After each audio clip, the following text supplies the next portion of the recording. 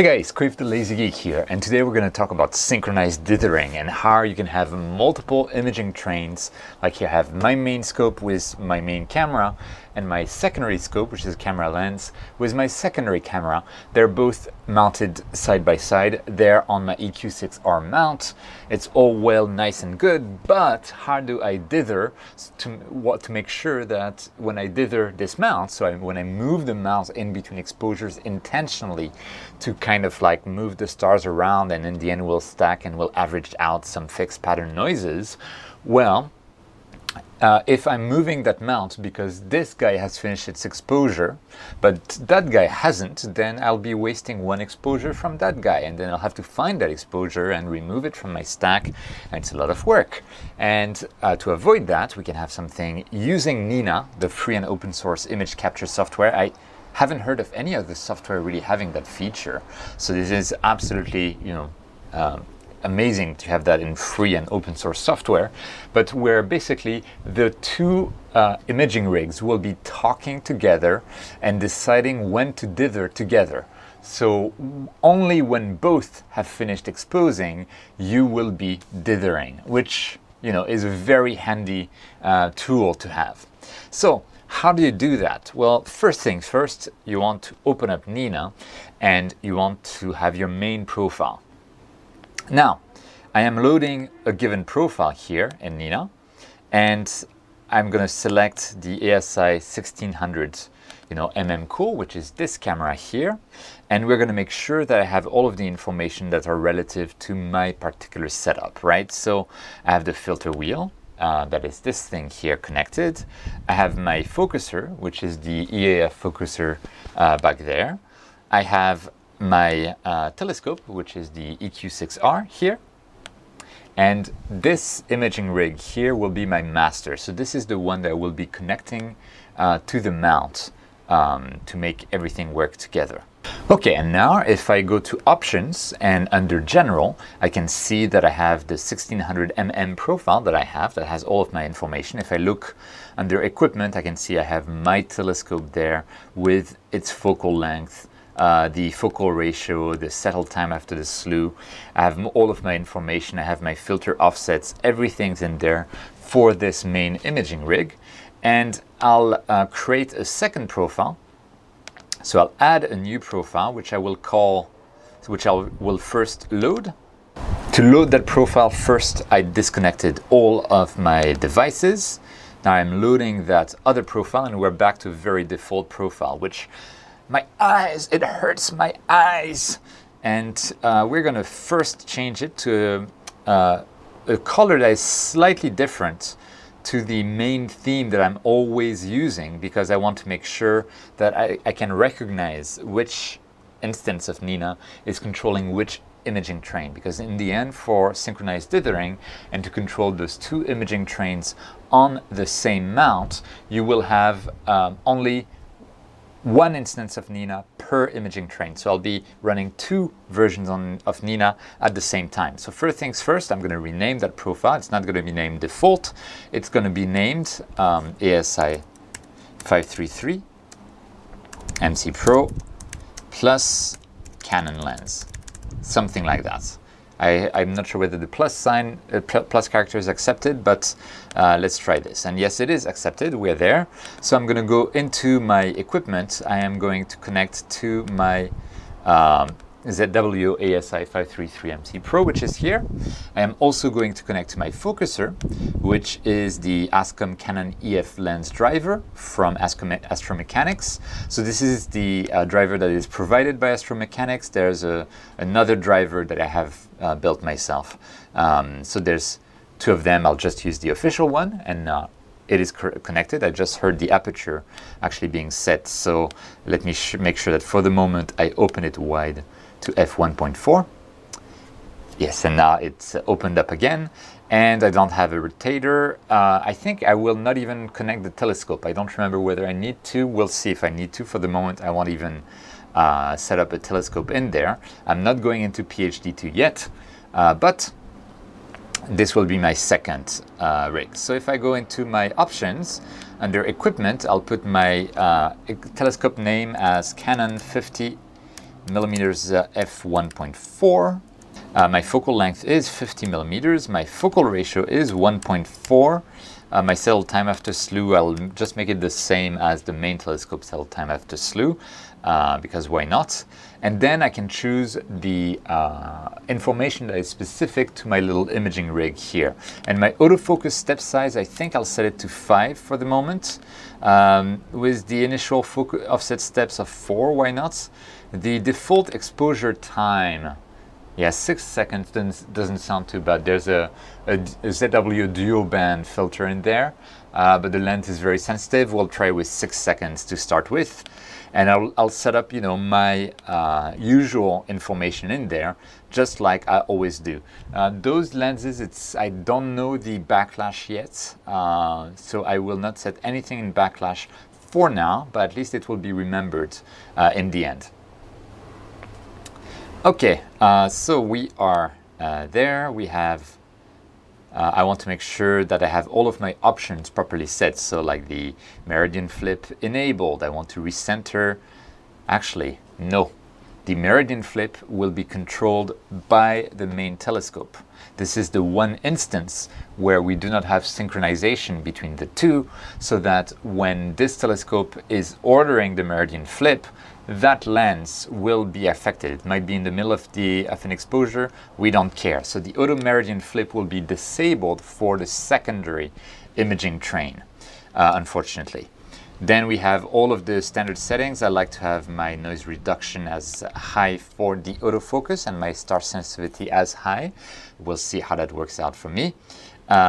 Plate solving, will be using ASTAP as the main plate solver, and the blind solver will be astrometry.net. So I'll be setting up the astrometry.net solver, but actually I don't need to, because I will not be using that secondary imaging train to do either the meridian flip or the center on target. I'll be using the main imaging rig, so it almost doesn't matter what my plate solver is, because I will not be using my plate solver. So I won't even care about this tab, and I think with this we are ready. So we have this little piece of equipment there that is getting, you know, ready. So now let me open up a second instance of N.I.N.A. So I'll shift click on the N.I.N.A icon to in Windows to open up a second instance. And the second instance, I'll choose my 1600 mm profile, right? So we'll have two profiles with slightly different color themes there. And my 1600 mm, we're going to connect the camera. We're going to connect the filter wheel. It's my very usual setup. We're going to connect my ZW focuser. We are going to connect my telescope. So this one is the master, so we connect everything to it.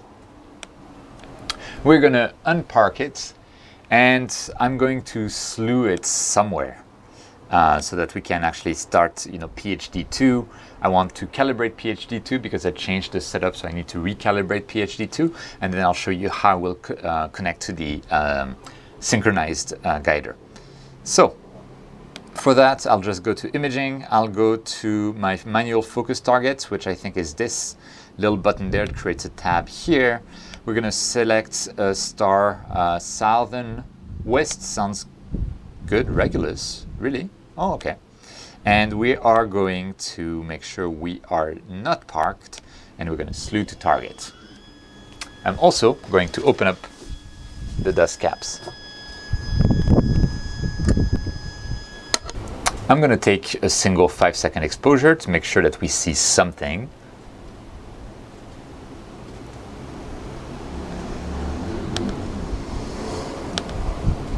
And we do see something. We have a star field. We're not on target. I don't really care right now. I'm not going to loop my exposures for now. I'm just going to take one exposure from time to time. I'm going to now open up PhD2. So PhD2, a few subscribers have asked me to cover that in a video. I'll get to there. This is not the day, but it will come. It will come. So I will connect my ASI camera, so the 178mm, which is on my Evo guide. I'll connect the mount to PhD2 once the camera has been properly connected. we're going to take some exposures, 3 seconds long. I need to remove the dust cover of my guiding scope as well.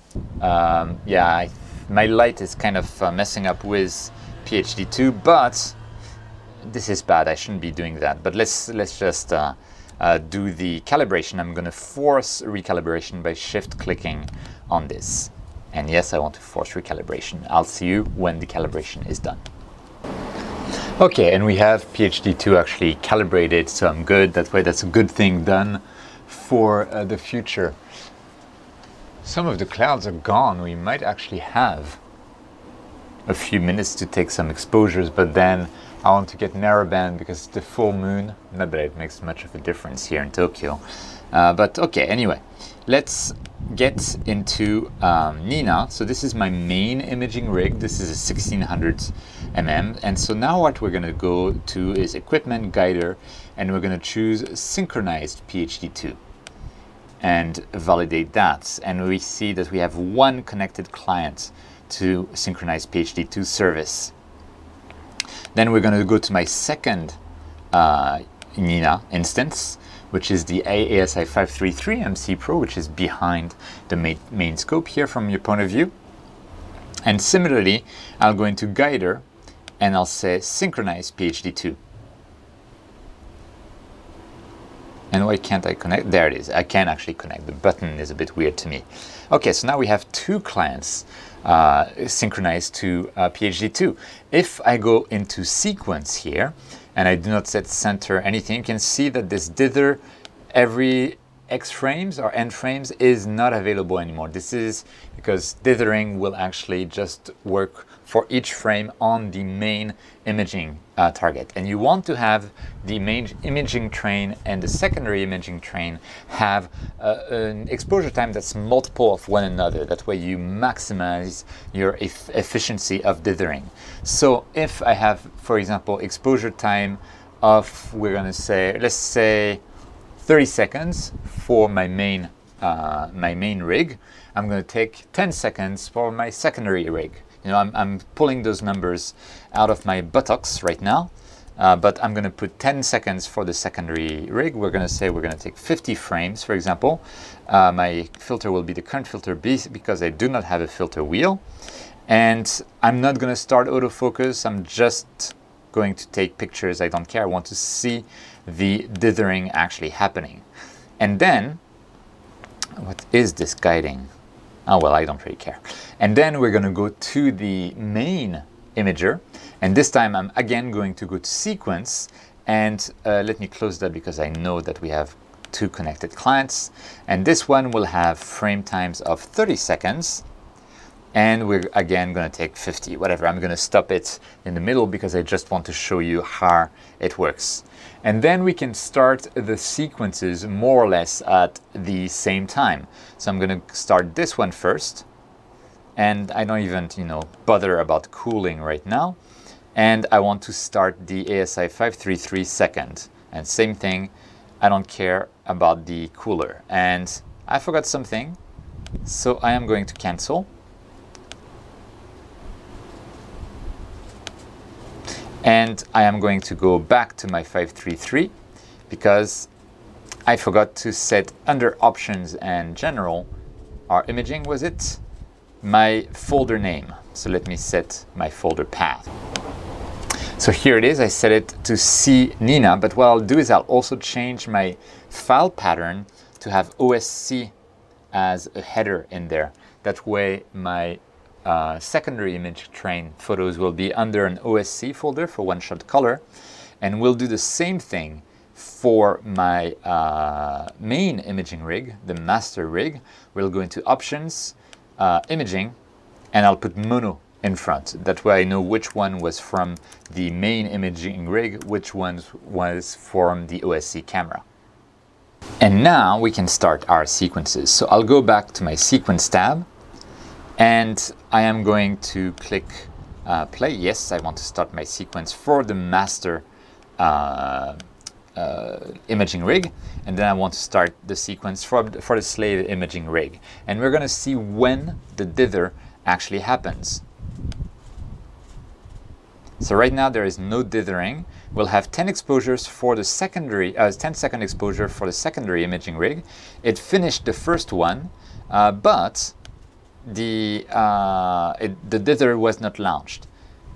And now suddenly it's saying waiting for dither to finish, because if I go back to the main imaging rig, it has finished its first exposure and it launched the dither, but it only launched the dither after the exposure from the secondary rig was over as well. So we're going to wait for the dither to be over. I'm getting a lot of wind and I'm moving around as well, so it's not as effective as it could be. So we're seeing how it works for this particular setup, where I have two sequences that are running in parallel for each of the imaging rigs. Now, some things to keep in mind. You will want to set your targets and auto center slew 2 and auto center 2, as well, of course, as autofocus on start and autofocus after a certain amount of time, whatever, for your main imaging rig. You will want to set only autofocus for your secondary imaging rig, because the secondary imaging rig is not connected to the mount from N.I.N.A's point of view. And so the secondary really knows nothing besides exposing and connecting to PHD2 to know when a dither will happen and to know when to wait for a dither. That's pretty much the only thing it does. And that's N.I.N.A has this PHD2 synchronized server that allows this to do that. So the main rig is really controlling everything. It's the one that will do the centering of the targets. It's the one that will control which targets are being imaged throughout the night. It's the one that will control any meridian flip, while the secondary rig is just following around. It will just keep exposing and exposing and exposing and exposing with the same amount of time. It doesn't even need to know about the targets that it is taking if you're taking multiple targets one after another, which means that the second rig, it's a bit more difficult to know which exposure is related to what target if you do multi-targets. Also, the synchronized dithering, as I showed, forces you to dither once every single frame for the main imaging rig. But what's great is that my main imaging rig will be full narrowband, so my 3 nanometer narrowband filters for that one, while the secondary imaging rig will just be like fairly wideband, let's say wideband pass narrowband with the ZW duo filters, and at a very, very good focal ratio. So it's very likely that my main imaging rig will have exposure times of maybe 300 or 480 seconds. My secondary imaging rig will have like 30 seconds, maybe maximum. So, you know, it's all depending. So this is how everything works. Of course, I'm moving around, there's winds, things are not working very well tonight. There's clouds, there's the full moon, so nothing is ideal right now, but this is how it works. And I'm really liking the way that this synchronized dither works, because then I can really dither while being as efficient as possible between my two rigs and taking as many exposures as I can from both of them. And that's pretty much it for today. So this was just a presentation of the synchronized dither. Also, please look at the video that I'm linking to. This is from the guy who actually developed the synchronized dither. He has a presentation of that on one of his videos. It was implemented in N.I.N.A 1.8 and it is absolutely amazing. So that's it for me for tonight. Thank you so much for watching. Remember to look up at the stars. While you're looking up at the stars, or maybe after you've looked up at the stars, you may want to like and subscribe to my channel so you can watch any other new videos coming up. So I'll probably do something about PHD2 in general. There might be, I'll probably cover like polar align with both SharpCap and N.I.N.A, because N.I.N.A does have polar alignment functionalities. Anything else that comes up in N.I.N.A as well, covering lots of stuff to cover, lots of stuff to do, lots of imaging nights to come. Hopefully the rainy season here will soon be over and I'll be able to start imaging those crunchy nebulae in earnest using narrowband. Thank you so much and see you next time.